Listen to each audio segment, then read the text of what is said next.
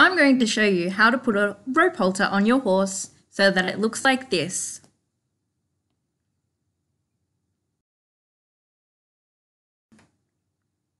Alright, so you're going to take your rope halter and place it through the loop.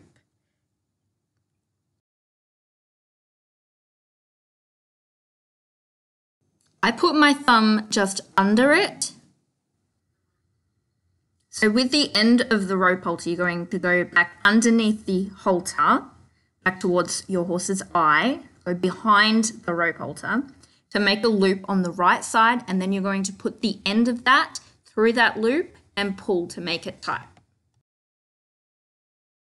To loosen it, you just push that top loop up. I hope that's helpful and thank you so much for watching.